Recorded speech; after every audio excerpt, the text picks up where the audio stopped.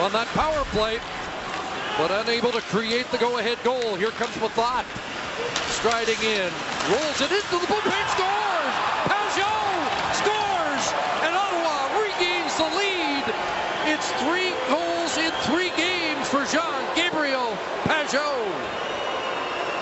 The rush is by Mathot, and about 30 seconds ago, he's sitting right beside me, and there's a Gatorade container that is on the boards, and it fell on top of him, and he just lost his mind. He was furious.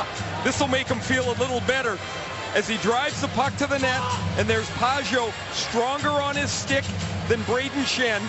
Back-to-back games with goals on the road, his first 2 of the season, and the Senators have escaped a terrible start to the second period, and now with under 4 minutes left, they've regained